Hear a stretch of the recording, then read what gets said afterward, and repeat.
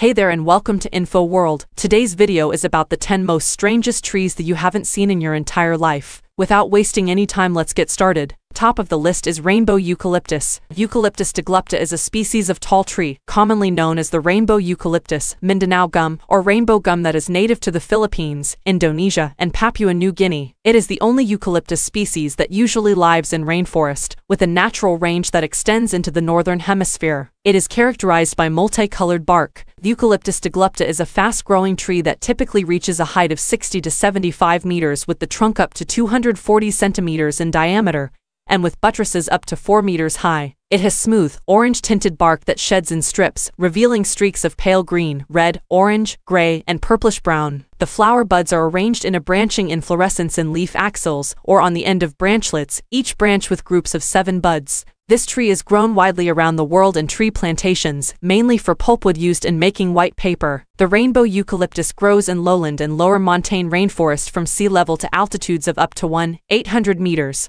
On number 2 is bottle tree. Pachypodium lelii, the bottle tree, is a species of plant included in the genus Pachypodium. The scientific name derives from the 19th century Portuguese geologist Fernando da Costa Leal, who described the bottle tree during an exploration in southern Angola. This species can be either a shrub or a tree up to 6 meters tall and is characterized by the thick bottle-shaped trunk, which is almost branchless until the top. The branches are few and covered by slender thorns up to 30 centimeters long. Leaves are oblong and are covered with short hairs on both surfaces. The white flowers, characteristic of the family Apocynaceae, cluster around the tips of the branches. The plant produces a watery latex, rich in toxic alkaloids, used by local populations as arrow poison for hunting. In contact with the eyes, this latex can produce blindness. Altitudinal range of this species is 160 meters above sea level. The extreme temperatures range from an occasional 10°C to as much to 45 degrees Celsius. Coming up next is crooked forest of Gryfino. The crooked forest is a grove of oddly shaped pine trees located in the village of Nozarnowo near the town of Gryfino, West Pomerania, in northwestern Poland.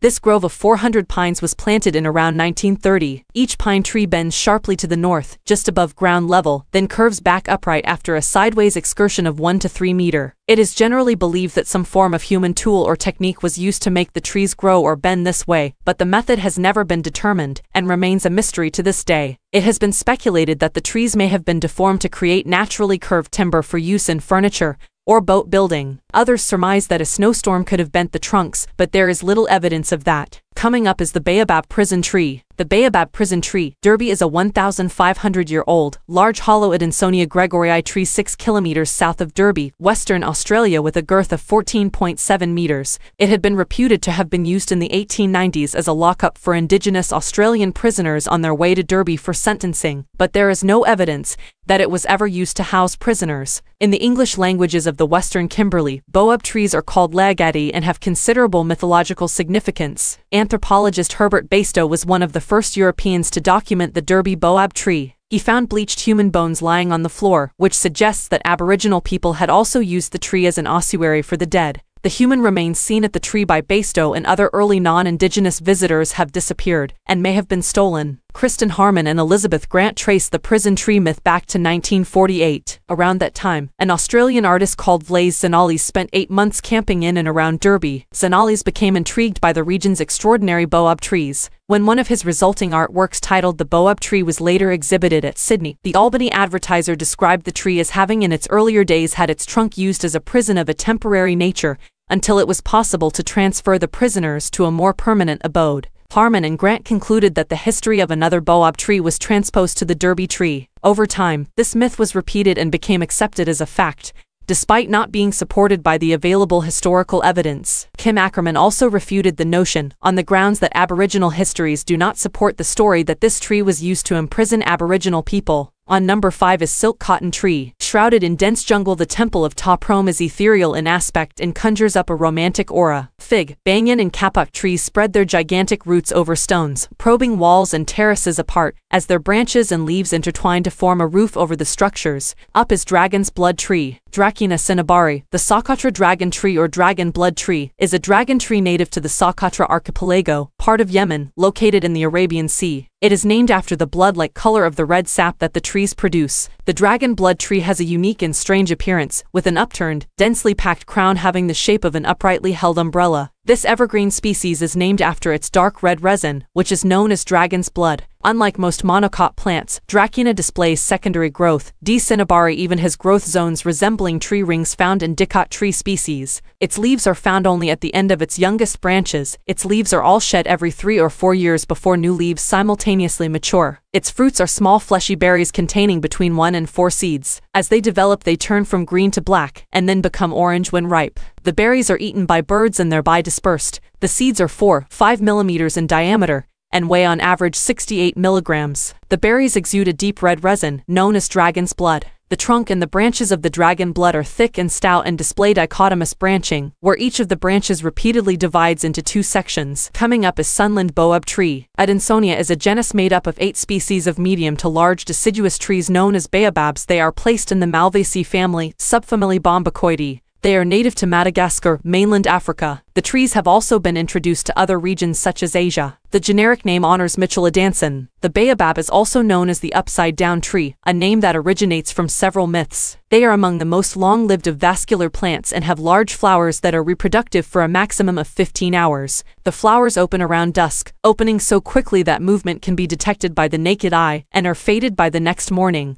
The fruits are large, oval to round and berry-like and hold kidney-shaped seeds in a dry, pulpy matrix. The trunk is made of fibrous wood arranged in concentric rings, although rings are not always formed annually and so cannot be used to determine the age of individual trees. Tree diameter fluctuates with rainfall, so it is thought that water may be stored in the trunk. Baobab trees have 2 types of shoots: long, green vegetative ones, and stout, woody reproductive ones. Adansonia rubristipa is the only baobab that sometimes has spines. Adansonia gregorii is generally the smallest of the baobabs, rarely getting to over 10 meters tall and often with multiple trunks. Up next is the wawana tree. The wawana tree, also known as the wawana tunnel tree, was a famous giant sequoia that stood in Mariposa Grove, Yosemite National Park, California, USA, until February 1969. It had a height of 227 feet and was 26 feet in diameter at the base. The origin of the word wawana is not known. A popular story claims wawana was the Miwok word for big tree or for hoot of the owl. Birds are considered the sequoia tree's spiritual guardian. A tunnel was cut through the tree in 1881, enlarging an existing fire scar. 2 men, the Scribner brothers, were paid $75 for the job, which can now be equivalent to $2,106. The tree had a slight lean, which increased when the tunnel was completed. A number of big trees in California had tunnels dug through them in the late 1800s and early 1900s. The tunnel allowed tourists to drive, bike, or walk through the tree. The tunneling inflicted severe damage to the health and strength of the trees. The tunnels were cut to stimulate automobile tourism. Because of the damaging effects of carving through trees, the practice of creating tunnel trees has long passed.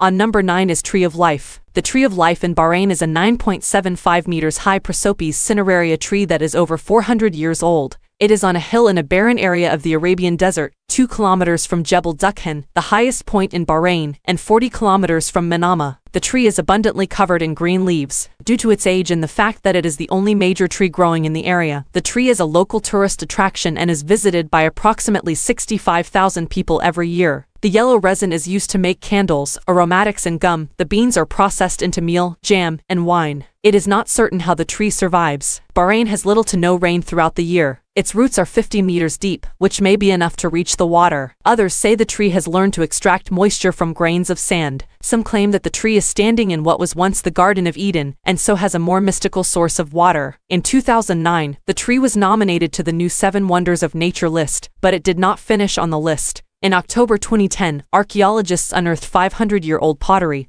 and other artifacts in the vicinity of the tree. A soil and dendrochronology analysis conducted in the 1990s concluded that the tree was an acacia planted in 1582. Last on the list is Wollemi pine tree. Wollemia is a genus of coniferous trees in the family Araucariaceae. It was known only through fossil records until 1994, when the Australian species Wollemia nobilis was discovered in a temperate rainforest wilderness area of the Wollemi National Park in New South Wales. It was growing in a remote series of narrow, steep-sided, sandstone gorges 150 kilometers northwest of Sydney. The genus is named after the national park. In both botanical and popular literature, the tree has been almost universally referred to as the Wollemi pine, although it is not a true pine, nor a member of the pine family, but is related to Agathis and Araucaria. The Wollemi pine is classified as critically endangered on the IUCN's Red List and is legally protected in Australia, reaching 25–40 meters tall. The bark is very distinctive, dark brown, and knobbly. The tree coppices readily, and most specimens are multiple-trunked or appear as clumps of trunks thought to derive from old coppice growth, with some consisting of up to 100 stems of differing sizes. The leaves are flat linear, 3–8 centimeters long and 2–5 millimeters broad. They are arranged spirally on the shoot but twisted at the base to appear in 2 or 4 flattened ranks. As the leaves mature, they develop from bright lime green to a more yellowish green. The seed cones are green, 6–12 centimeters long and 5–10 centimeters in diameter, and mature about 18–20 months after wind pollination. They disintegrate at maturity to release the seeds, which are small and brown, thin and papery with a wing around the edge to aid wind dispersal. The discovery, on or about the 10th of September 1994, by David Noble, Michael Castelline, and Tony Zimmerman, only occurred because the group had been systematically exploring the area looking for new canyons. Noble had good botanical knowledge, and quickly recognized the trees as unusual because of the unique bark and worthy of further investigation. That's all for today. See you in another video.